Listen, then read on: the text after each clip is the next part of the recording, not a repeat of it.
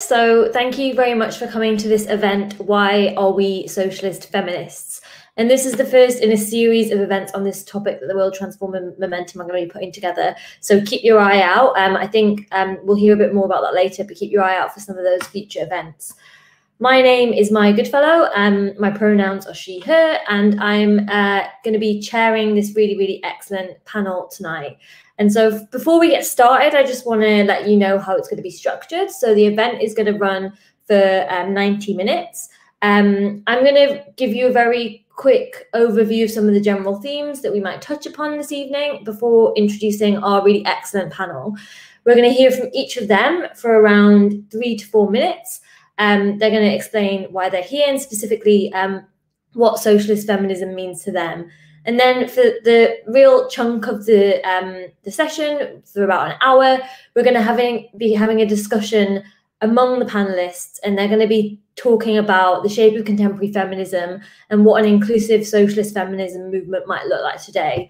But before I get on to introducing our really excellent panel, just to give you a bit of an idea about maybe what this event is partly about. And so part of the reason we're having this session is to think about why socialism must be feminist and feminism must be socialist. And this is really crucial, I think, because it is women and non-binary people who are bearing the brunt of the fallout from late-stage capitalism, whether that be from the climate catastrophe or the COVID crisis or austerity. And so we really need to think about how these different crises impact people differently. In particular, how it impacts working class women, women of colour, migrant women, disabled women, trans women, and non-binary people who are often disproportionately impacted when we're looking at these different crises. Too often, though, despite the realities of who is affected, too often is marginalised people who are overlooked in the mainstream debate, but also in some of left-wing discussions around feminism and what feminism means. So what exactly do we mean by this, thinking about marginalised people and why it is that this must be central to our feminism? Just to give you a few examples before we get started, if you look at the domestic abuse bill that is moving through Parliament at the moment, this has been lauded as one of a once-in-a-lifetime opportunity to ensure that there are proper protections for survivors of domestic abuse. But if you look at the legislation, at least one group that are being left out are migrant women. And this is even though, so they are left out of this domestic abuse legislation, even though they are the people who are some of the people most likely to be turned away from refuges because they have no recourse to public funds. It's also working class women of colour who've been disproportionately impacted by austerity, while 35% of disabled women and 30% of disabled men are paid below the national living wage in the UK. At the same time, 42% of trans people are not living permanently in their preferred gender roles. They're prevented from doing so because they fear it might threaten their employment status. And so when we talk about an intersectional feminism, it's thinking about all of these different people within our feminism. Because even though many of these people are the ones that are most impacted, they are also some of the people who are at the forefront of resistance. And we're going to touch upon that a bit tonight. They're the people who are organising at the grassroots in our workplaces and in our communities, whether that be resisting austerity or whether that be trying to create a better social contract because of the coronavirus. So in this session, we'll talk about what it means really to have a coherent, inclusive feminist movement and ask ourselves, do we really have that in the UK and beyond? And if not, what might that look like? So these are some of the themes that I hope we're going to touch on tonight. And joining us to discuss this and many other issues, we have a really excellent panel, as I said. And so I'm going to introduce each of them before we go and hear from their 3 to 4 minute interventions. So first up, we have Ribeiro-Addy, who is the MP for Streatham and member of the Socialist Campaign Group. We have Iggy Moon, who is a senior lecturer at Roehampton University and winner of the GLAD David Harvey Award 2019. Hilary Wainwright, who is the co-editor of Red Pepper magazine and author of Beyond the Fragments. Solma Ahmed, who is Momentum National Coordinating Group member and an experienced campaigner for the rights of migrant women and the Labour National Women's Committee candidate. Shardine Taylor-Stone, who is here in a personal capacity, is a writer, activist, educator and trade unionist and is currently writing her first book on the neoliberalisation of Black feminism. and Jess Barnard, who is Chair of Young Labour, County Councillor for Nelson Ward in Norwich, and a youth worker. So if we were all in the same room together, then I would ask you to give a round of applause to welcome our panellists. But since we're not, that virtual one will have to do. And firstly, I will pass over to Shardeen, who's going to give her 3 to 4 minute intervention on why she is a socialist feminist. There you go. Thank you, Maya, for that introduction. And it's an honour and a privilege to be on this panel with such amazing women. So the question was what socialist feminism means to me, or why am I a socialist feminist? And I mean, the most obvious answer is why not? You know, to be a feminist means it's a necessity to have a liberationary framework. And that means having a sort of end goal to what we're working towards to dismantle this system that we're in. So I just wanted to put that out there. But actually, I was asked to bring like a sort of a personal anecdote to this. And I find like the best writing on why I am personally a socialist feminist has actually already been written and out there by the Combahee River Collective statement in 1977. And the Combahee River Collective was a collective of Black feminist women who'd grown out of the general women's movement on the second wave. And it included people like Angela Davis, Audre Lorde, amongst others. And I just wanted to read what it is that they said that their statement was about as Black women, as feminists and as socialists, because I think that articulates everything that I would ever say in my own introduction. So they say, we realise that the liberation of all oppressed peoples necessitates the destruction of the political economic systems of capitalism and imperialism, as well as patriarchy. We are socialists because we believe that work must be organised for the collective benefit of those who do the work and create the products, and not for the profit of the bosses. Material resources must be equally distributed among those who create these resources. We are not convinced, however, that a socialist revolution that is not also a feminist and anti-racist revolution will guarantee our liberation. And they continue to say, we need to articulate the real class situation of persons who are not merely raceless, sexist workers, but for whom racial and sexual oppression are significant determinants in their working and economic lives. And I don't think anything could really articulate better why I am a socialist feminist, and I still adhere to those principles. And what I would really like to see in this conversation is how us as socialist feminists push the left, I guess, really, to actually really kind of bring in feminism as central to what it is that we're doing, not as something that's other. Often we have feminism or racism as something else that's not connected to workers. And it's actually bringing that in and making sure that we are working within a framework which is anti-patriarchy from the get-go. So that's my intro, and thank you very much.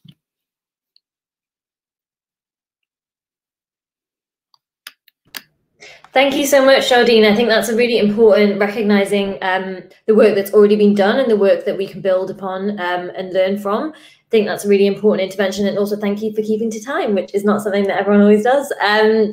Okay, next up is Iggy. So over to you, Iggy. Hi, everybody. Thanks for watching us and listening to us. I think it's a really fantastic event to have. Why am I a socialist feminist? Well, again, why not? I suppose if I look now at my history and experience, what I thought was feminism in the 1970s and 80s and 90s for me has taken a new shape. I think that the second wave feminist movement was something that left a fantastic legacy of its time, but things did move on, and we desperately needed an intersectional framework, and we needed that through Kimberly Crenshaw's work, and we were offered that, and we took hold of that because Black women were not being included and were not given a mouthpiece in order to be able to add the importance of a different vision for a future more livable, as Judith Butler would say, a livable life. And feminism, I also believe, from that intersectional perspective, has led to a feminism that I think Kayoma and Sandy Stone advocate, which is a trans feminism, and a trans feminism which is arguing that we all as feminists stand together and that we allow people to live the life that we all believe should actually be livable, that no one has a right to turn around and say, you are not this and you are not that, and that somehow what I hear now is a hostility. And I think there's an affective role to think about in all this. I think going back to 1979 with Arlie Hochschild's work around emotional labour, that women carry an emotional labour, and that the affective politics of our everyday life need to be assessed in light of what we mean by socialism. That for me, being an advocate of trans feminism and feminism has been a part of my life. I've spent 40 years fighting different causes, and I will carry on. But it is an emotional labour that I think we have to recognise, and that really right now there is more hostility now to the trans community than I've ever heard before. I heard it back in the 80s against the lesbian and gay movement, and there were splits in the lesbian movement and lesbian feminism, but certainly at the moment these rather really dreadful statements are not in keeping with what I know as feminism, and I reject any form of feminism that that instead looks at division rather than collectivity, because I do not believe that a social justice agenda that is embedded within our socialist politics, where we wish to promote the idea of how we as a society and as individuals live within a collective and an effective world, one where kindness and the way that we wish to live a livable life allows us to work together, that we don't need the culture war approach as it is at the moment, the idea of dividing people, of, as Maya said, not including migrants. I've just been fighting for a conversion therapy ban, and I'm aware that we're trying to argue why trans should be included. Why am I arguing this in 2021? Why are we asking some of the questions that we're asking? Because basically we need to still move forward. For me, a critical humanist approach, one that brings together the individual and society in searching out a better, more socially just society, is one that I think all feminists wish to be a part of, and that I would certainly want to support. That's probably it. Thank you. Thank you so much for that, Iggy. I was furiously nodding as you were talking, and I think that, yeah, this is a really, really important point that we really shouldn't ignore, given the huge hostility and huge amounts of attacks that trans people generally are facing in the UK at the moment. I mean, it's a very particular case in the UK, particularly bad here. It is really, really incumbent upon all of us to stand up for trans rights and ensure that our feminism is trans inclusory. And so thank you very much for that intervention. Next up, we have Solma. So over to you, Solma. Hi, thank you. Thank you very much. It's great to hear two other women before I start mine. And great to be here with so many wonderful women tonight. My background is housing. I'm a housing practitioner, you could say. And I've worked in housing all my life. And through housing, I realized I was a socialist and I was a fighter for women's rights. I worked primarily with migrant women and refugee women in Tower Hamlets. This is where I saw the real suffering of women, whether it is poverty, lack of education, or violence and abuse from their partners. This is where I decided that I and my organization that I worked for will prioritize women starting with our allocation policy to finding plumbers, electricians, and women architects team. I hope as discussion goes forward, I can tell you more about how I pioneered some of those works. I have many stories to tell you. But tonight, what I want to do, I want to concentrate on one of my current projects and why I'm helping this woman organization in Colchester. I moved back to Colchester about 5 years ago from London. And there is a small BME community in Colchester. Many of them are from the Bangladeshi community. And, I'm from Bangladesh originally as well. A small Bangladeshi women's group have been struggling in Colchester for the past 10 years. And they've been doing some works informally. And this organization is primarily made up of, taxi drivers, wives of taxi drivers and restaurant workers.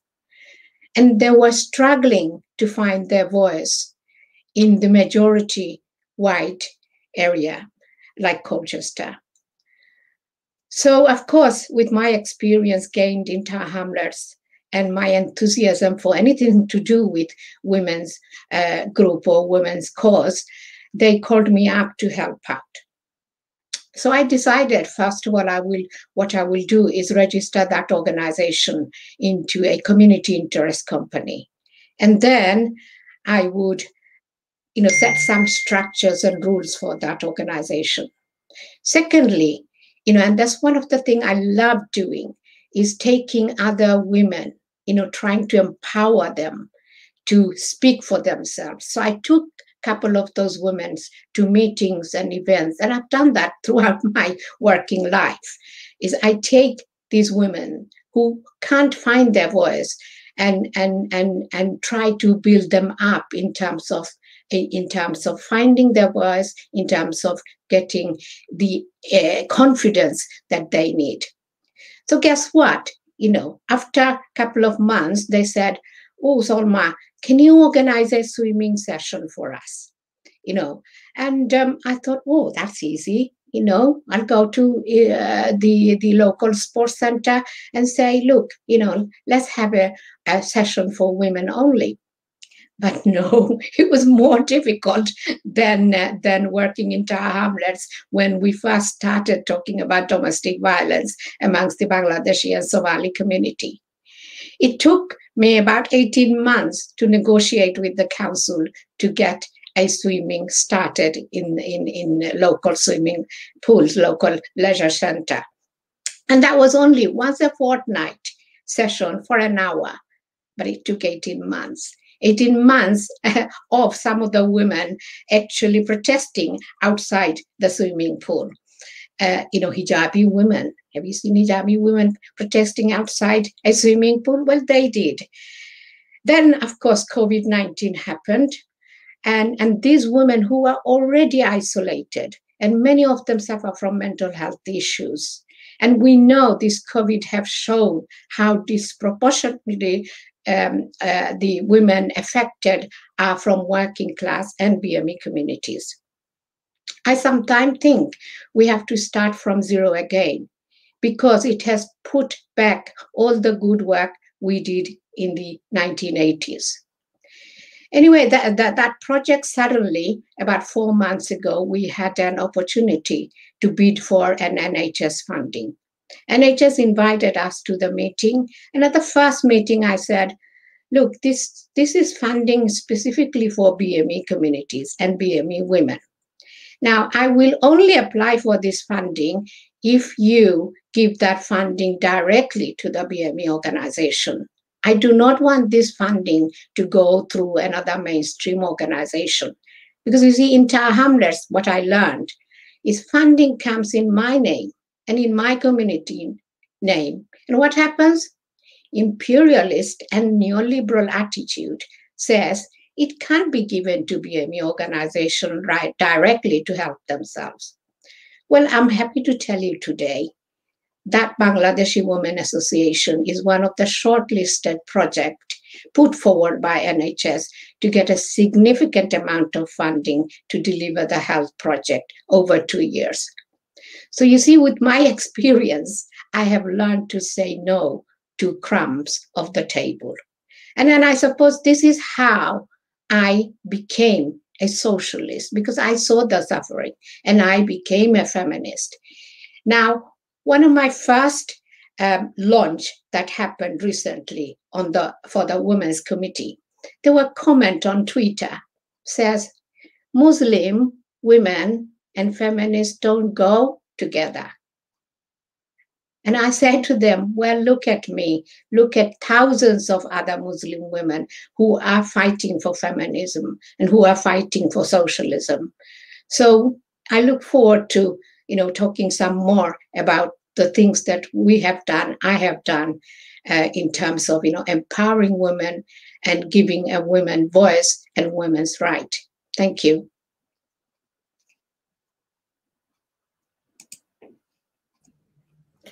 Thank you so much for that, Solma.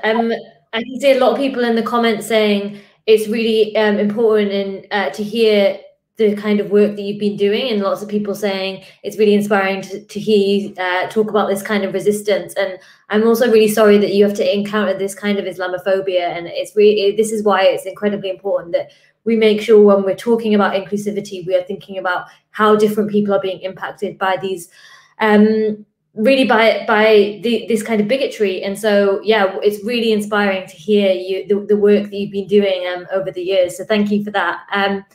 Okay, next up, we are going to hear from Jess. So over to you, Jess. Thanks, Maya. Yeah, thanks for the introduction. My name's Jess Barnard. I am the current chair of Young Labour, currently living in Norwich. And yeah, I was asked to give also, a similar personal perspective as to why I became a socialist feminist. And I think for me, like a lot of working class young people, my politics, didn't come from my parents, didn't come from kind of my education. It came from the experiences that I was surrounded by and my relationship to people who exploited their positions of power. And I think my experience firsthand with gender, sexuality and class, and how they're all intertwined as forms of oppression. And I think the first time that sticks out to me as thinking we really need organized liberation feminist socialist movement was when I was a teenager working in retail in a non-unionized company in a workplace, experiencing multiple instances of sexual harassment and seeing my peers experience the same thing, and realizing that I had no one to go to and that I was part of a system that was completely rigged against working class women ever being able to achieve justice while the structures exist, and realizing that society is entirely preoccupied with the profits and protecting the people that enable those profits over the protections of working class women and people like myself. And I went on to become a youth worker in the following years, and that only further embedded my belief that this system, this capitalist system, is corrupt to its core, and that our feminism must be a socialist one for it to transform the lives of people that are oppressed by it. I started my career as a youth worker, mostly delivering mental health support to young people who are either facing homelessness, facing struggles with home, or on the cusp of being excluded from their education system. And I found increasingly that young people were at a crisis point caused by austerity and cuts to the services that they depend on, and their communities being affected by it similarly. And looking at the statistics, you could see it happening in front of you, like excluded children being 7 times more likely to end up in prison, just being failed time and time and time again by the systems that should have existed to support them. Young women of colour facing racism at school, but teachers completely unequipped to deal with it, and complaining of lack of resources and lack of funding and lack of support to be able to have the structures in place to address this. Trans young people facing huge levels of prejudice, and now trans young people recently being barred from accessing transitional healthcare because of the decisions of this Conservative government also disabled young people facing huge cuts to services and being put on unlivably low incomes. And alongside all of this is, has created a mental health crisis amongst young people. And in Norfolk, we reached a point where young people are often left for up to 18 months from the point of referral to being seen and being able to access support. So time and time again, we're seeing that this system is completely rigged against people like us. And austerity has hit marginalised women the hardest. And we've seen the COVID crisis has only exacerbated the existing inequalities. So over time, working in this sector, I've worked to develop a political education programme, campaigning tools and techniques, and participation youth work to try to fight back against this system and ensure that when we talk about holistic provision in terms of services, we make sure that that includes working hand in hand with young people to try to address the root cause of the injustices that they face, not just plastering over the top, but making sure that we understand that these are systematic oppressions that they're facing and that we do everything we can to equip them to fight with us, shoulder to shoulder, to address it. So I think socialist feminism is important in creating solidarity among all marginalised groups who are similarly exploited by these structures. And in my role as chair of Young Labour, I think this requires building a bold and diverse socialist movement that is energised to fight for this change. And earlier, I'd just end with, I think that Shardine articulated perfectly the need for us to ensure that feminism is not an other or an afterthought when we're talking about socialism. And we also need to abandon the assumptions that are often made that the left is an automatically feminist or safe space. We have a huge amount of educating and organising to do. And I think that that has to start with solidarity within our own ranks. Thank you so much for that, Jess. Another really, really important intervention, I think, and in particular, I think the experiences that you talk about of working in retail is something a lot of us, I think, will probably be able to identify with. And really, this is a huge part of the economy that just so often goes overlooked in terms of the low levels of unionization, the lack of rights, and that it's often younger people in these positions with very, very little means to sort of challenge exactly as you said, to challenge the people who are in charge and who are able to do something about the forms of exploitation that are going on. So thank you for that. Next, we will hear from Hilary. So Hilary, over to you.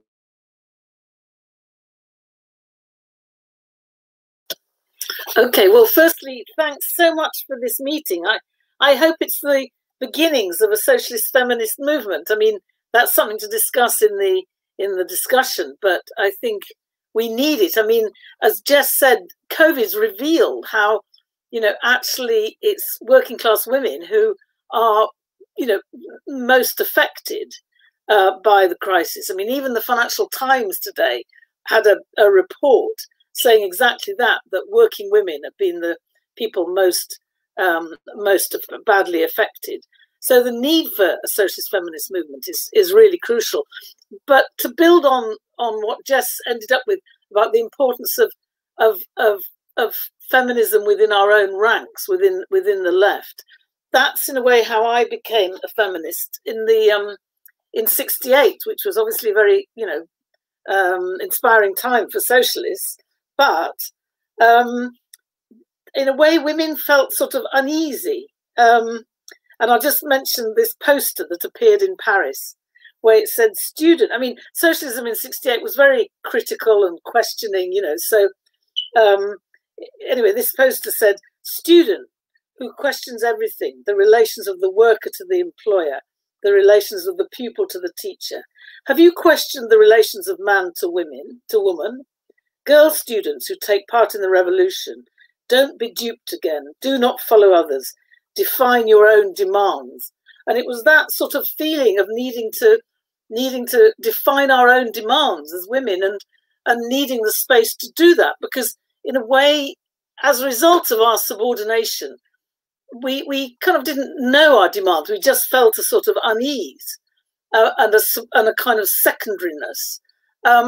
And so in a way, the women's movement for me was a key thing about it, which I think can influence our socialism, was the way it combined a need for personal change and personal transformation and personal consciousness raising, as we called it, with the building of a collective movement. Because in a way, we recognize that though we faced structures of oppression, which I'll come to in a minute, we also faced a kind of self-containment, a complicity due to our own consciousness in a way. And we needed to collectively change that consciousness and create alternatives in the here and now. So a lot of, you know, socialist comrades, as it were, would say, or so-called comrades would say, well, feminism, that's something for later. That's for after the revolution, after we get a left government or whatever, just always sort of procrastinating.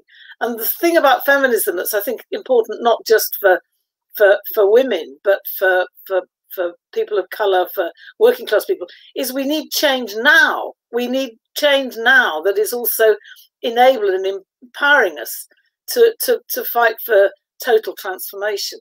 So that combination of personal liberation with a collective movement that enables that personal liberation to be sustained was the first point that struck me as important. The second one was the idea that, as Shadeen has stressed, and I think just about everybody, we can't achieve that liberation without a total economic transformation. And in a way, that's where the sort of relevance of Marxism was so important. And in a way, that led me and many other feminists to see class as not counterposed to gender or to race, that class was lived in a gendered and a racialized way, and the material structures of patriarchy and racism and of class exploitation were interconnected. So that in a way, intersectionalism is kind of in the nature of the enemy, and we have to be intersectional too if we're to fight that material basis of our oppression. And finally, we were very, I mean, I think that the second wave feminism had huge limits, and in a way we were very self-conscious and generally self-critical of both the limits and the nature of the movement we had to build. So we always felt that the movement depended on us. It wasn't some external structure, you know, it wasn't institutions and rules. It was us and the quality of our relationships between each other. And so the idea of building a powerful movement had to be building a movement that was inclusive, as Ego stressed, and a movement that was listening and open to people. So we always stressed the importance of listening to each other, of discussion, of care for each other. And I think that sort of principle is crucial for rebuilding the left. But I think that we need, for that rebuilding of the left, a really strong socialist feminist movement. And I think we need that now more than ever. So thanks. Looking forward to the discussion. Thank you very much for that, Hilary. I think that's a really important perspective to bring in, thinking about, you know, some of those lessons that can be learned from struggles that have been fought in the past. So yeah, thank you. Okay, finally, we will hear from Belle. Thank you, and thank you very much for inviting me to this very, very important event this evening. Why I'm a socialist feminist? I think because I don't have a choice. If I want to see equality for women in the way that I believe it should be, that is what I have to be, a socialist feminist. And socialism for me means equality to me as a person, and feminism means equality to me as a woman. And not all people who say they're socialists are feminists, and not all people who claim to be feminists are socialists. Far too often, those that advocate socialism kind of descend into a workerist, white workerist type of view that talks about Black people and other ethnic minorities and kind of divides our communities in that way as the other. And, you know, people want to talk about working class communities and Black communities and dividing them that way, because we're seeing with 80% of Black, Asian and ethnic minority communities living in the poorest areas of the country. This means that they are the working classes. So those reductionist arguments, looking at things through one prism or the other, doesn't always really work, saying that we can only focus on one issue and not the other. And now I'm an MP. People talk to me about tactics and concessions, But being a socialist feminist to me is about not conceding and not buying into the idea that in order to get to the top one day and to make the changes that need to be made, I need to step on my sister's head or be complicit in passing or blocking legislation that impacts women's lives here or abroad. And that's why at 7 o'clock I'm going to leave you briefly to vote against the government's disgraceful budget, which in every single way, like the past 10 years of austerity, will have such a negative impact on women, just like their whole economic package during the pandemic has been. Now, we fought for equality, and even though it is the law, it just seems that at the moment it's completely expendable. And when equality should be at the front and center of every single policy that we're making, we're just seeing it pushed aside and not even considered, not even assessed. And finally, being a socialist feminist to me means, working intersectionally and being inclusive.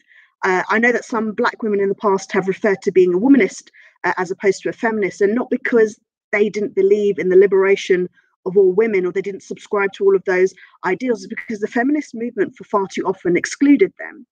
But today I would argue that any woman who claims to be a feminist and doesn't see that racism is one of the most key issues facing women right across the world, I think they are the ones that should perhaps consider what to call their activism, not me.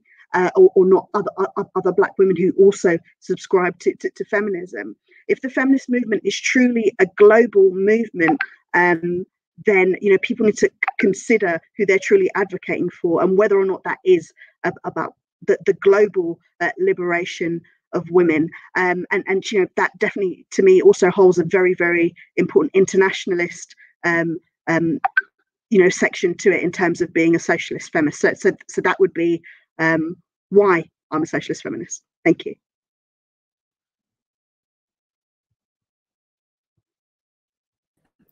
Thank you so much for that, Belle. And I think this is a really, really important point about thinking about, we're not just thinking about the national, we are thinking about the international, and race is absolutely central. Just as you shouldn't have socialism without feminism, how can we have feminism that doesn't center anti-racism? And this shouldn't be peripheral, it should be central to the way that we're understanding our struggles. So thank you very much for that. And yes, we'll let you off. We're going to have to vote against the budget. That's I think that's a very good reason to have to pop out. So yeah, thank you for that. Now we're gonna move to discussion with all of the panelists. So we have around 50 minutes for this. So hopefully this will allow for some really good discussion. And just to get us started, I first wanted to, I guess, address this to Hilary, Belle, and Iggy. Thinking about, we just had International Women's Day yesterday, and I think it allows for some, whilst in some ways this has sort of been hijacked, as it's become corporatized in lots of ways, I think it also allows us to reflect on actually some of the achievements of the feminist movement and think about some of the histories that you touched upon. And so asking the three of you, what do you see as some of the key achievements of the feminist movement that maybe we can learn from as well as build upon?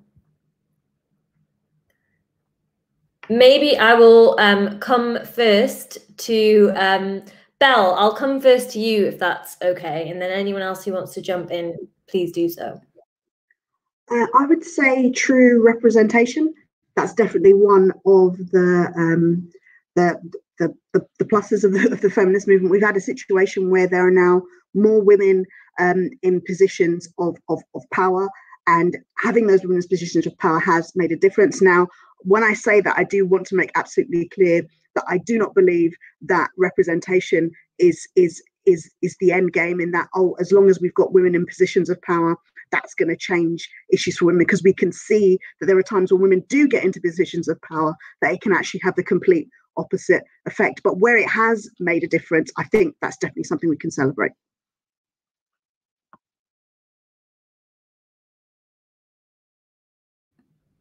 Yeah, absolutely. Understanding the limits of that representation is maybe something we will talk about in a moment. But yes, recognizing, I think that this has been won in some instances through struggle, I think is really important. Hilary and Iggy, did you have anything you wanted to add in terms of really thinking about, what are some of these key achievements, or, what more do we have to do? It's something that I think all of you sort of touched upon, but maybe a bit more space to think about.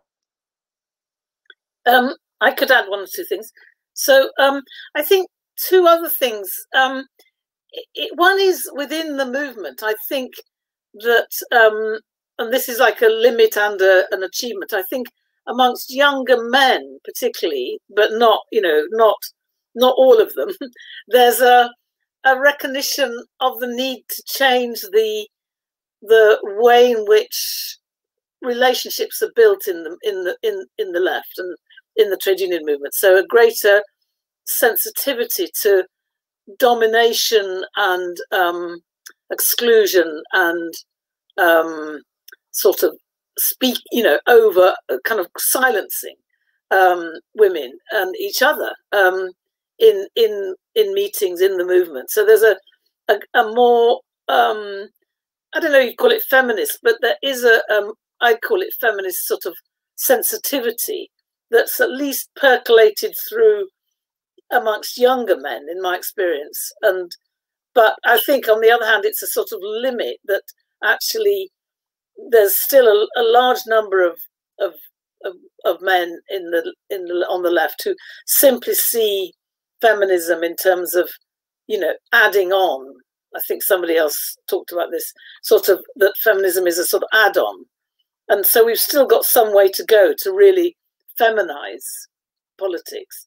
And then another thing I think, in general, I wouldn't say we've achieved a huge amount, but the other thing that we've done, I think, is focus. People are more alert to domestic labour. In the past, the work of childcare, of housework and so on was entirely privatised, and now it's a bit more the subject of public debate. Even this article in the FT, the Financial Times, was sort of surveying, the amount of domestic labour that women are doing compared to men. That's been around for a bit, but I just think we've helped to make that private domestic labour a political question. Yeah, thanks for that. Iggy, did you want to add anything? Oh, you're muted. Okay, sorry about this. I think two areas that for me are one around language. I think I was thinking about what Hilary was just saying, but I do think that language is changing in the sense of a more the idea of subjectivity, the idea of what constitutes one's presence as a woman or a man. And I think that that's why the present hostility is rather crude, this idea of what constitutes a real woman or a real man. I find that really almost quite dated. I think that these are very, very complex debates, while at the same time we don't, the language of of feminism, certainly third wave feminism and trans feminism, is really thinking about language, the idea of, what does it mean? We might never have thought at one point of what it means to incarcerate people. Now this politics of incarceration, of recognition, of what things are beginning to mean in a socially just world is one thing. I also think that, this idea of emotional labour and how it attaches itself to reproductive rights is really very important. That whether the idea of what we might mean about being or doing femininity, being a female, what does it mean in terms of body, and the way that we have the rights in this world. I was talking about trans pregnancy yesterday, and the way, you know, there's a real need at the moment for us to focus, really drill down on the language of our legal system and our jurisdiction, because some of it is very, very dated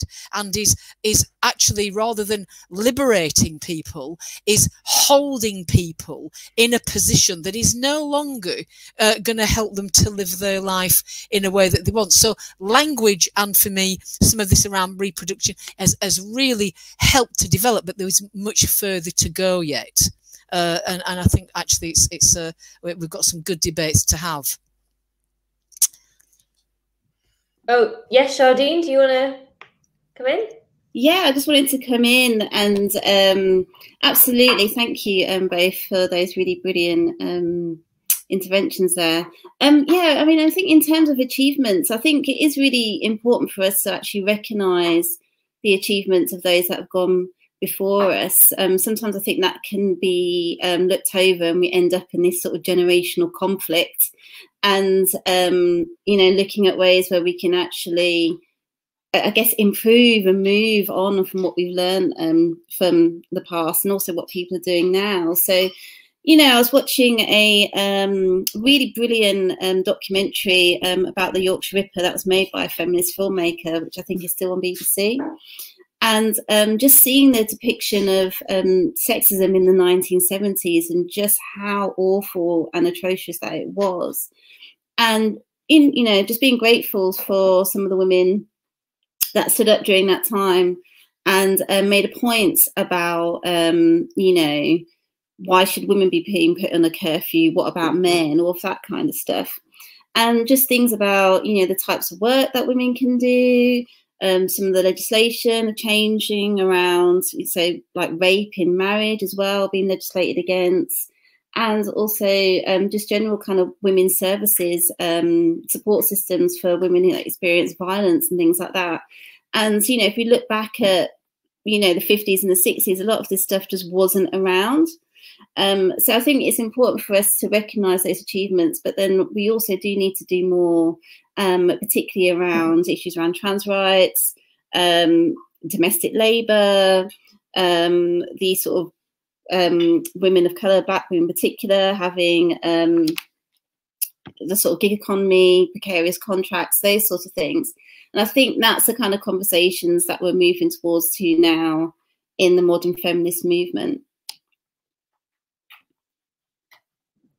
Yeah, that's great. Thank you, Shardine. And I think, yeah, recognizing some of those important wins, I think is also important to sort of keep the struggle going, because if you feel like nothing's changed, sometimes it's like, why bother to do anything at all if we're always just losing these fights? And I think one sort of relatively recent win is the organisation Level Up campaigning for better reporting and sort of press guidelines around reporting of women killed by domestic violence. These kinds of changes are really, really important in the kind of the culture that I suppose we consume and how we understand some of these issues.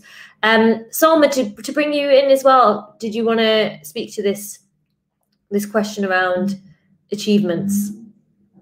Yes, I just wanted to say, I mean, you know, all the good things been said already, but what bothering me about the achievements lately is what austerity and the COVID-19 has done to all the achievement, you know, some of the achievements that people talked about it.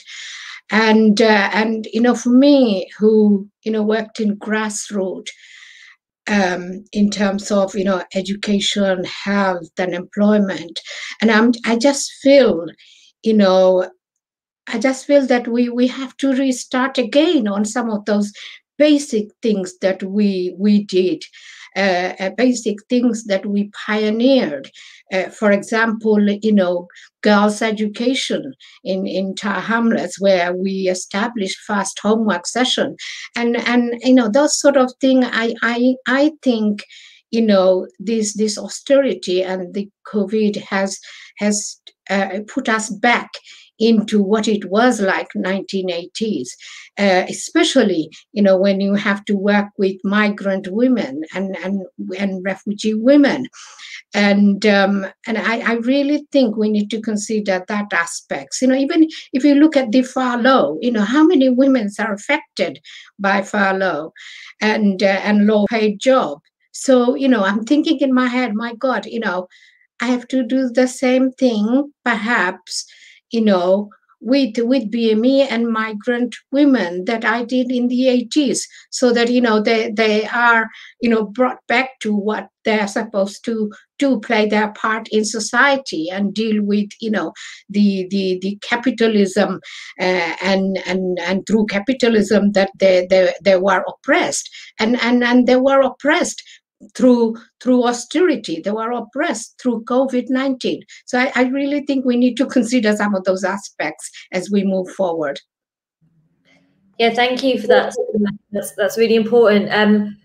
I suppose thinking about where, I guess, maybe what we might call liberal feminism or mainstream feminism, where that's at. I wonder, maybe for Shardine, Jess, Belle, what do you, how do you see this as sort of maybe undermining or being a sort of barrier in a way for the kind of organising that we've been talking about? And I suppose like a good example of that is thinking about how people like Margaret Thatcher, Theresa May, Priti Patel are sort of held up as, you know, these are women. It's sort of what you touched on before, Belle, like the negatives or the problems of representation being the entirety of the politics. How much do you see that is undermining the kind of organising we've been speaking about? And I mean, what do we do about it as well? If you have a solution, then that would also be great. Maybe Jess, if I come to you, is that all right? Yeah. Sure. Can you hear me okay? Great. Yeah, completely. And I guess the phrase that springs to mind, and I think it's kind of letting them off easy, it's like that girl boss feminism that we see like quite a lot of on the internet at the moment. And it's, you know, pretty consistently like middle class white women feminism that isn't really feminism. It's not concerned with equality or with redistribution of wealth and power or ending misogyny or addressing all of the structures that we've already talked about that exploit women, and like the kind of feminism that they champion, you know, it just isn't concerned with dismantling those structures, and, you know, least of all intersectional feminism. So I think they really reduce feminism to this kind of cheerleading of like women, regardless of what their track records are or what their commitments to women are. A really prime example that springs to my mind is the huge numbers of middle-class women who came out in support of Hillary Clinton as like a self-proclaimed like feminist movement, despite the fact that, you know, she has an appalling track record in her, you know, support for women's rights, for sex workers. She completely threw them under the bus, and has supported hugely damaging policies for marginalised women, and particularly like women of colour, the war on drugs, all of those kinds of policies that she was part of. While these people completely dismissed people like Bernie Sanders, like Jeremy Corbyn, who may be men but have a much greater understanding of feminism and a desire to address the structural inequalities that marginalised women face. And also within that, there's this kind of complete lack of understanding of anti-imperial feminism. And I think Belle touched on it already, and it's something that they, you know, completely removed from the discussion around, you know, the policies and the things that our governments pursue that drive thousands of women into refuge, that exploit land and resources for profit, and, you know, the fatal consequences for people who are dependent on those resources, and that, you know, the discussion for peace and for justice have completely been left behind for this kind of girl boss, like media friendly, like palatable middle class feminism. So I think it is hugely damaging to our movement. And what we do about it is, you know, I think we have to start by organising again and educating again, because I think a lot of people naively fall into the trap of thinking that this is what feminism is, and this is what it looks like. And I think a lot of that comes from the absence of the left putting its energy into organising as a feminist collective movement. Yeah, I think that point about it being a really widespread way of understanding sort of fighting for equality is a real problem in terms of, like, if I just think about what my like social media feeds are filled with on International Women's Day, I'm not just friends with people who are signed up lefties. So you do see this kind of more corporate feminism, I guess. And I think this is a real challenge. I don't know, Shardine or Belle, if you wanted to say a bit, do you want to add anything to what Jess has said? I would actually. I mean, it's actually really amazing to have Jess as a sort of young Labour person saying this. It gives me so much joy to hear this from another generation, because I apologise for us millennials because we've been terrible with this girl boss feminism. I'm so sorry. But you guys are tidying it up for us, so I'm really pleased about that. But yeah, so it's just sort of, I think it's really important for us to actually look at this trajectory of how feminism manifested today. And Thatcher was already, just mentioned Thatcher.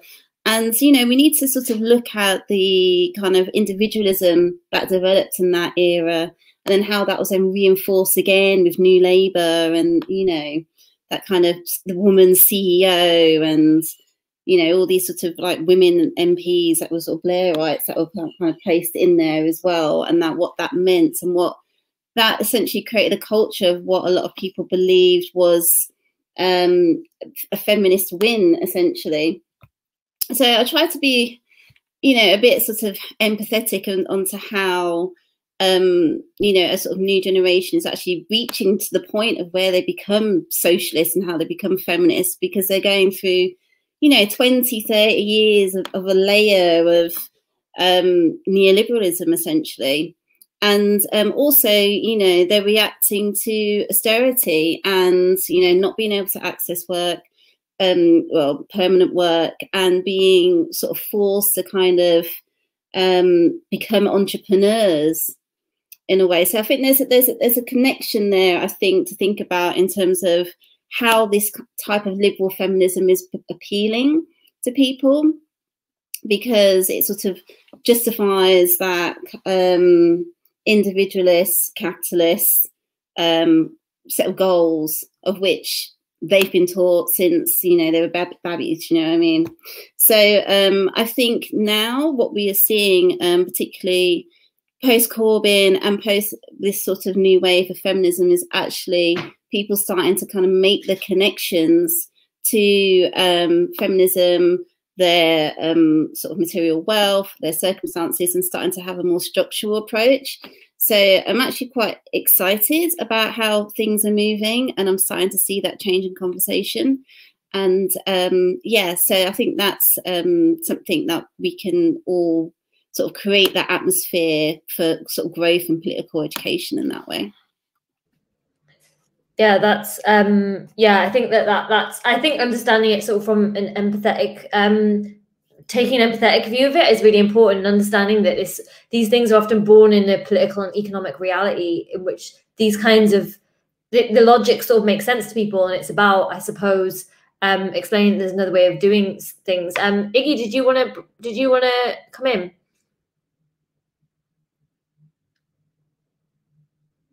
Yeah, just very quickly. I mean, it just seems to me that, you know, my sense is that at the moment there's a rather sort of locker room feminist approach with some women who I don't think are socialist. They represent quite often a very, actually maybe even more in the sort of like, certainly within academic sort of places where there's this sort of, we're going to put the world to rights, we're going to dictate what it is. Usually white women, maybe of a particular class.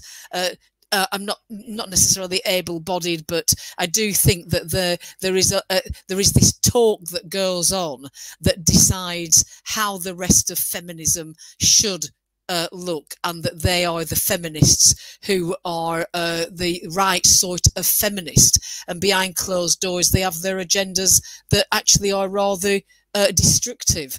Rather than reconstruct discourse, they do these sort of, you know, counter discourses that are really not very useful for feminism as such. And that's all I want to say. I don't want to go on. I'll shut up now, actually. No, thanks for that. Yeah, I think, I do think sort of beginning to critique these forms of feminism is an important step towards creating a more inclusive form of socialist feminism. But I suppose the other, or another sort of barrier or thing to think about is something that I think everyone has touched on, which is really thinking about who's being excluded or marginalized in feminist narratives and why. But that was sort of the next question I had, but there was actually a question in the chat that I think spoke to that quite well in a way that might allow us to think about it in a slightly different way too, which the question was, how do we prevent feminism, anti-racism, LGBTQ plus rights and disabled rights being dismissed as identity politics that cause more divisiveness? And I think that's quite a useful and important question, given where a lot of the mainstream debates are. How can we ensure that these things are not these thinking about intersectionally thinking about feminism, I suppose, is not sort of dismissed as something that is just identity politics. Solma, I don't know if you had any thoughts on this in terms of thinking about what do we do when this is how people are approaching when an intersectional approach is brought in, is centered, and this is the kind of response. What do you think the best way to sort of engage with that or respond to it is?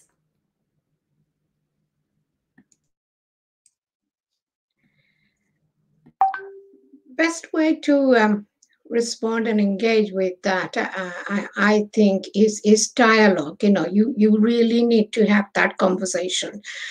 Sometimes it's very hard conversation, but it has to have that conversation happening.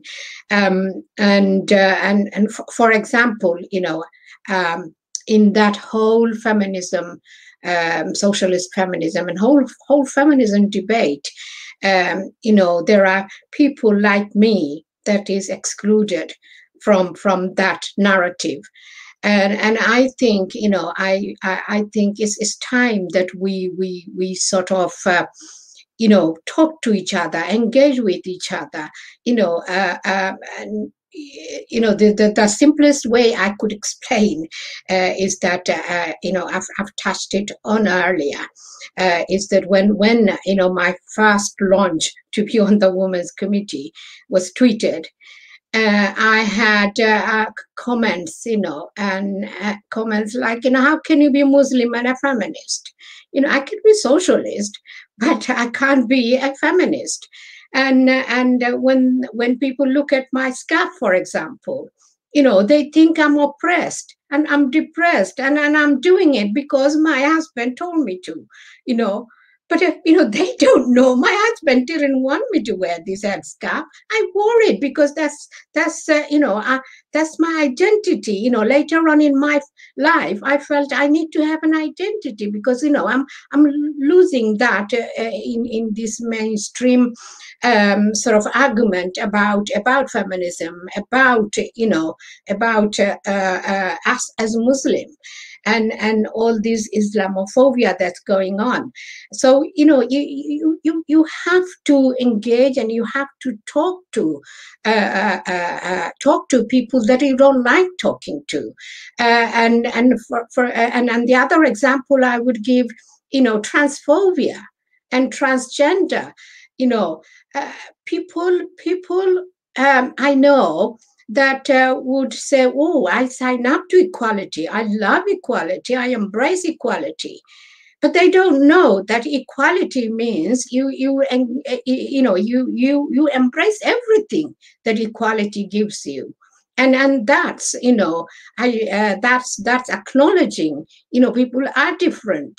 So, you know, we just really need to have that hard conversation, hard discussion. And some of that could be political education as well. So this is all I have to say. So yeah, thank you for that. And I think this is a really important point. And Hilary, I wanted to come to you on this as well. Is And I wonder if, I mean, perhaps, I don't think these things do map onto each other entirely, but sometimes it feels like there can be a generational divide around some of these issues. And I really don't want to overstate that, because I think it is more complicated than that. But when it's being presented in these ways, how do we sort of tie that in, if at all, do you think, in terms of thinking about how to make sure the approach is intersectional and is sort of bringing people along with the analysis, as opposed to creating these divides?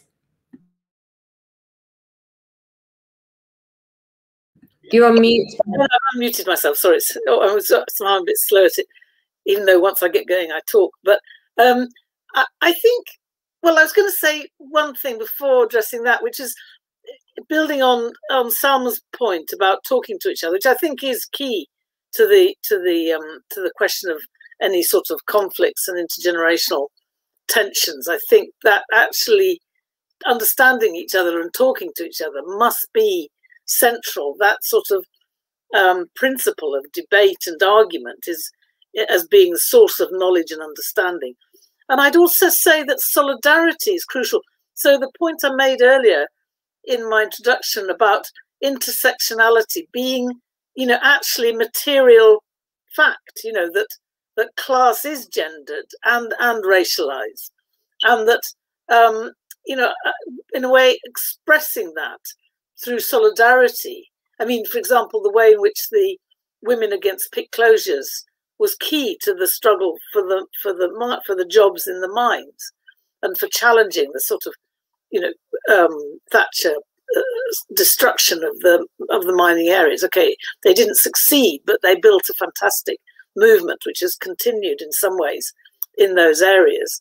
So I think developing that kind of solidarity and knowledge. So hearing about Salma's struggle around housing, and actually housing is a key area where obviously women are kind of going to be at the fore and are most, you know, directly affected, and often are in the leadership of tenants and housing struggles. And socialist feminists need to be really, you know, part of that. So I think that sort of, I think two principles. One is of open debate and argument and discussion and seeking to understand each other. And secondly, solidarity and engagement in each other's struggles.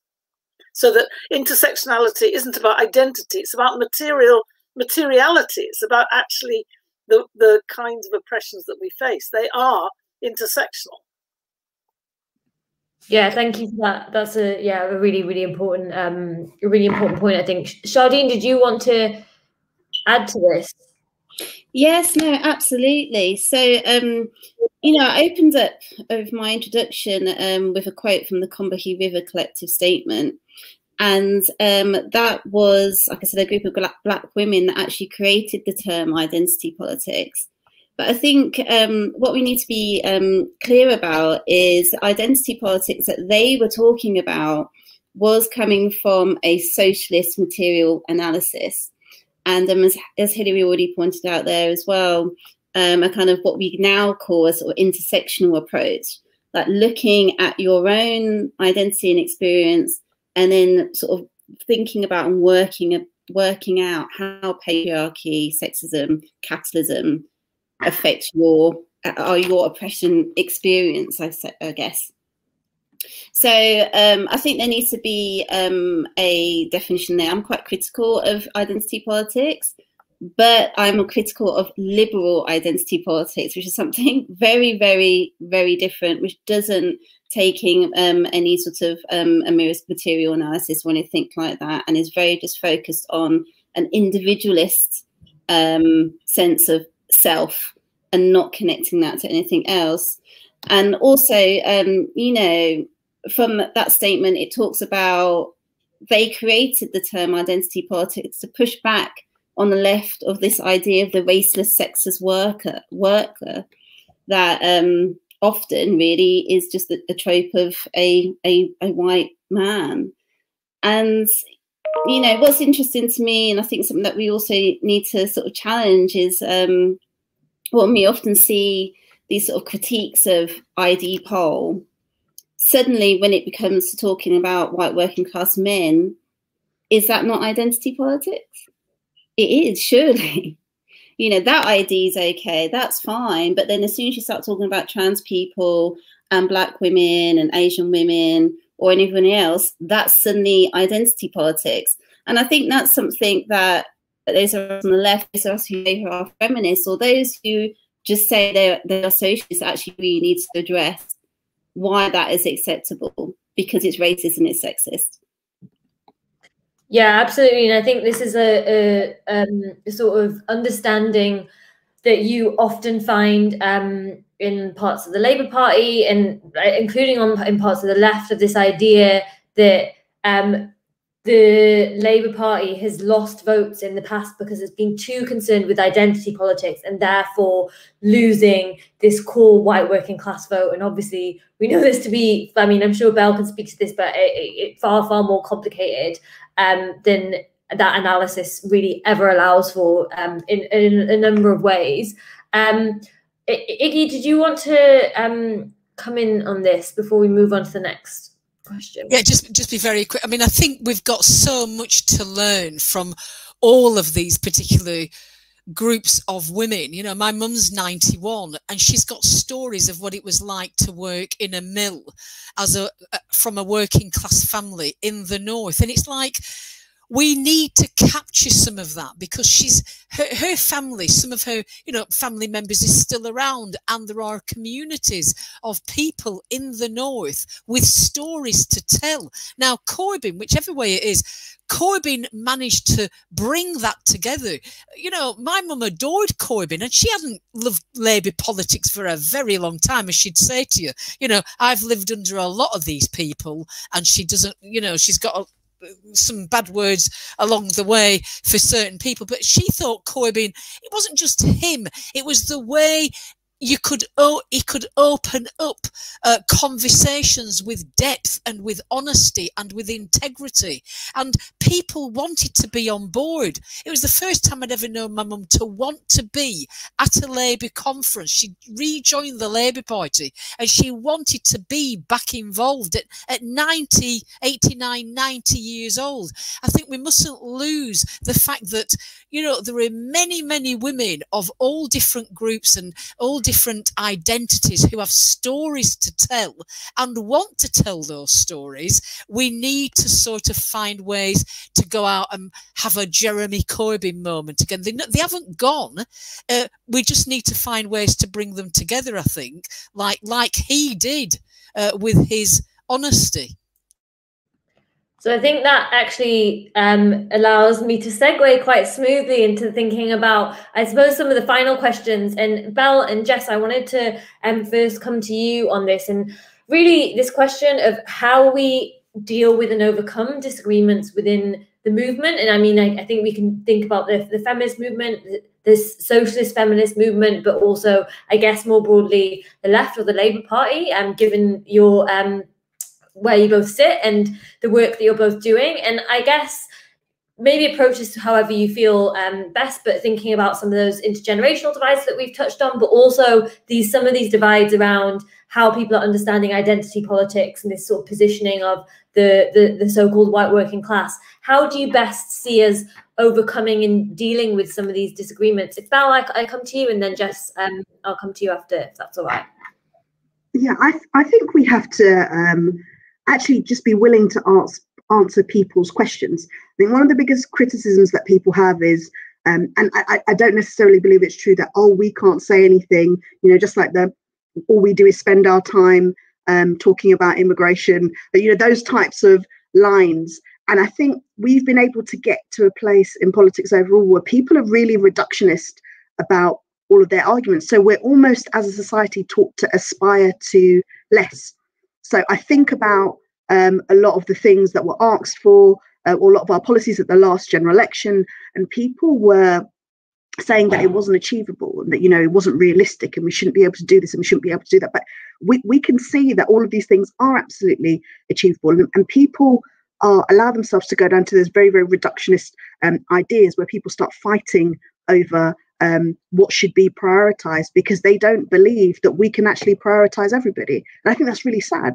And it's really sad that we've got to a place where we've been able to, with all of the wealth in particular that we have in this country, get people to a place where they think that we cannot have all of these things. We cannot have enough for everybody. So I think it's just showing people that actually all of these ideas, this war on woke is unnecessary. It's all a lie. You can protect people of certain characteristics, whilst at the same time protecting people that don't fit into those characteristics. And actually, when I think about these arguments about the white working class versus everybody else, I think about who makes up the white working class. The majority of the white working class are women. The majority are women and disabled people. The majority are women, disabled people, and LGBT people. So actually, this so-called group of white men who are apparently being completely disadvantaged when we talk about all of these subjects don't even necessarily make up the majorities. The idea that we are disadvantaging them in somehow by talking about protecting women, protecting disabled people, protecting LGBTQ people, protecting BAME people in different sectors is taking away from that. We need to hit that head on and not actually be willing to fall into those arguments because we think it's going to help us win elections. Yeah, thank you for that, Belle. I think that this is an important point about who constitutes the working class, who constitutes the so-called white working class. And I think it also should sort of force us to question how are we understanding this term working class, and who sort of, not only who falls into it, but often in sort of popular discourse, the categories that are being used are really outdated based on sort of market research categories that really don't match up to people's lived experience of the kinds of the way that people are navigating and having to experience the economy really doesn't match up to this quite outdated definition of class, which I think sort of dovetails quite nicely with what Jess was talking about before in terms of her experiences working in retail. And Jess, just as given your role in Young Labour, I was wondering if you could also maybe speak to this, but also thinking about some of these intergenerational divides. How much of this do you see this being an issue? How do you see this sort of manifesting? And what are the ways to overcome these sort of ruptures that we sometimes see? Yeah, it's such a huge question, and I think we are obviously the wrong way at the moment, and we're viewing our target voters, or so-called target voters, according to the leadership, is sort of like they've compartmentalized this to be working class, and what's the average person in Stoke gonna think, and it just completely reduces the experience of millions of working class people to something that doesn't exist anymore. We very clear line between certain areas and what certain people's experiences are. If you're looking at younger generations, you've got thousands and thousands of young people who are currently employed in precarious work, will probably never own their own house. And so when you've got the Labour Party kind of targeting homeowners as a cohort to target, I just think it's quite reductive and not effective as a strategy, because it doesn't understand the complexities of living and the experiences of so many working class people. And 2018, it is evidence that people did vote for change, believe in hope, and they did support policies which were largely intersectional and didn't accept the status quo. And so I think to throw all of that out for some kind of outdated system that there is no evidence, is going to be effective anymore, just feels really, really, really silly.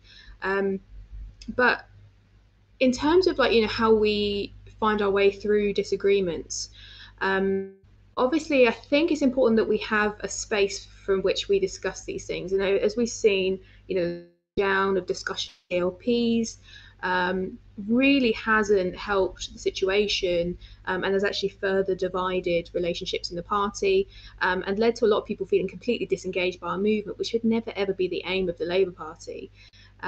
And so I think, when there's issues around identity, it comes down to much greater education of our own activists, and making sure that we equip them with the skills to identify when reactionary narratives are being perpetuated.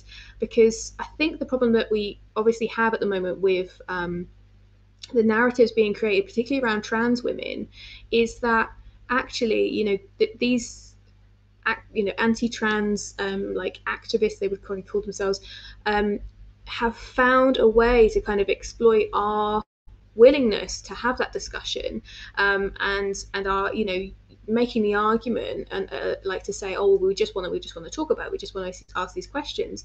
But often, if you delve into it, this is part of the campaign of pushing this narrative about trans women being a threat to women's spaces and all that awful transphobic content that they come out with once they're in that space. So I do think, you know, having a space for discussion around politics is important, but it's really important that that doesn't put other people at risk and allow people to perpetuate really dangerous narratives, because I think that is something that we are really struggling with at the moment as a movement. Yeah, and I mean, I think this is a theme that we've touched on a lot tonight, and necessarily so, and something that certainly where I think a lot more work is being done and needs to continue being done. Solma, did you want to come in on this? Yes, I just wanted to come in on the disagreement within the movement side of things. It makes me quite sad about that, actually, because you know, we should, you know, we've got a huge task ahead of us, you know, in terms of equality, in terms of, you know, racism, and in terms of the whole feminism agenda and the left agenda, socialist agenda. But you know, we have these conflicts, we have these challenges, because each of us, each of our movement, you know, we have this personal agenda. Of course we do, each of us, we have personal agenda, but we also have something common, you know, something common, because we want to see a better world, we want to see a socialist world, we want to see more equal society, you know, and that's what drives me. You know, drives me. It is about you know, making a difference. And one of my motto is if it's wrong, change it. So, you know, we have this commonality, and all we need to do is put away our sort of personal agenda and personal, you know, issues, and work within the common things that we have. We have to, you know, I'm sorry, you know, we haven't got choice. You know, the way the world is operating at the moment, after austerity, after COVID, and after, you know, the way our own party operating, you know, Labour Party I'm talking about, and you know, we have something big at stake. And we have to overcome our differences, you know, like, you know, you have to overcome the differences that we as you know, Muslim and mainstream society has, and work with, you know, what we have in common. And then the common is a better world. Common is, you know, a world that we want to live safe, a world that I want my daughter, you know, not to face Islamophobia, for example, and my son not to, you know, be judged by his beard. And so, you know, and this is what is at stake. And this is why we must overcome all these differences, and then we must work together. You know, and really upsets me when I see these you know, conflicts happening, and we forgetting what's at stake. Yeah, thank you. It's true. It is important to center, yeah, what exactly what you said. What is at stake? Iggy. Okay, I'll be very quick. I mean, I just wanted to say, you know, we're not demographics. You know, I am not a demographic. When I write down that I'm disabled, I am disabled. When I write down I am non-binary, that is who I am. The fear about identity politics is because we've got nobody bloody well standing up for us. I want a leader of a party who stands up for people and has got the strength of mind to turn around to say, I stand for people with disability, LGBT people, black women, black men, people who are of different faiths, and to stand up and to finally say, I want us all to support people from all communities. Fear is brought about because people will not stand up and say what they should say on our behalf. I am not a demographic, neither are you. We are people, and we all deserve a livable life, and we want somebody to stand up and bloody well say it. That's it. That's all I want to say. No, yeah, thank you. I mean, yeah, politics by focus group is not going to get you anywhere. So yeah, 100% with you on that. Hilary, just come to you. You're muted.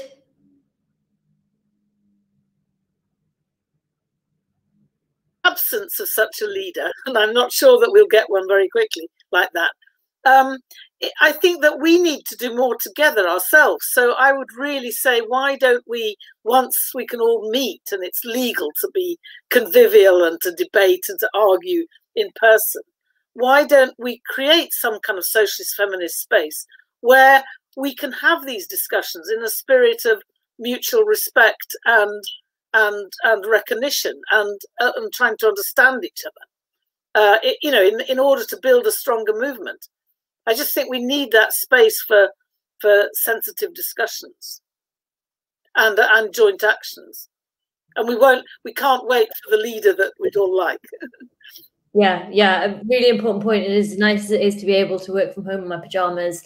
Being able to meet and do the kind of organising that you're talking about, I think is really essential. And Shardine, I'll just come to you last. Yeah, I just wanted to make a really brief point as well on this in terms of the intergenerational divide. And I think particularly in the left, we do need to address how some of those in our movement are actually now in positions of power, and they're acting as gatekeepers to younger feminists and perpetuating anti-trans rhetoric in quite a few of our left spaces. And I think that's something that this new socialist feminist movement that we're trying to build here needs to address. And we need to think about what happens when we ourselves start to sort of move up into, you know, certain trade union positions or within the Labour Party, and how we don't actually mentor and support younger feminists in our movement with new ideas or with things which we might feel uncomfortable about, and actually just be open into sort of learning from younger people. So I think we shouldn't be frightened to address that gatekeeping and actually call it out for what it is, because otherwise it will just stifle whatever movement we're going to build.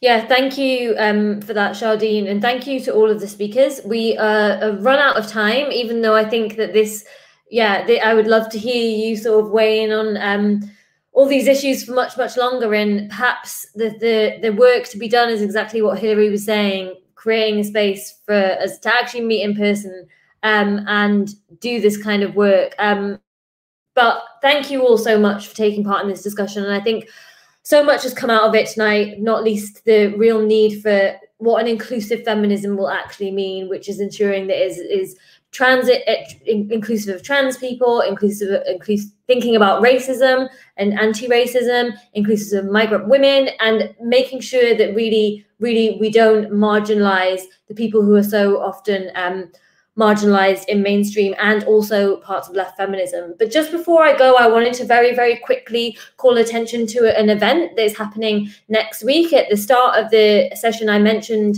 the domestic abuse bill that is currently moving through Parliament, but that excludes migrant women who are often shut out from domestic refuges because of their immigration status. And so the link to the event should be put in the comments.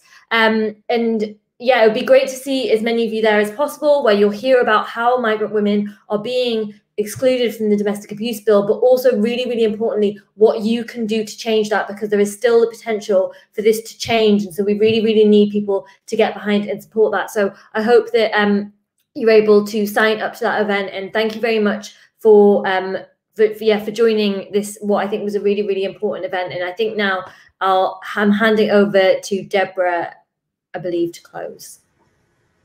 Thanks, Maya. And thanks so much for guiding us through this event. Really, really, really great to have you doing that. And I just wanted to do a quick shout out to Maya's book, Hostile Environment, How Immigrants Became Scapegoats, which I would really, really recommend everyone here reading. Just to say, yeah, my name is Deborah. I sit in the National Coordinating Group for Momentum. And I have to say, watching this event has made me feel really, really proud to be a Momentum member, and that we're hosting this discussion. And I'm really, really thankful to the speakers. And this is very much meant to be the start of something, not the end, not just a sort of one-off International Women's Day event.